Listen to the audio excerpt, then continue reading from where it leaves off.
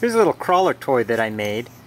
It uses a motor that I got from a $1 fan at the 99-cent store and a paper clip to make the motor unbalanced. And I just used an Altoids tin. I sanded off the paint just to give it a different look, and I took a coat hanger and attached it to the Altoids tin with some bolts and some nuts, and there's a 1.5 volt AA battery inside there, and you can see the wires are just coming out here out of a little hole, and I've attached them to the motor here. So I'll turn it on.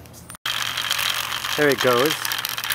I noticed that by adjusting the legs you can make it crawl in different directions. Oh, it got stuck here.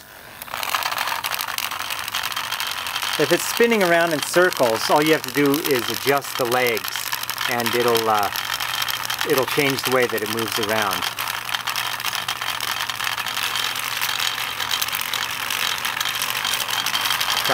Got stuck in this little pit there.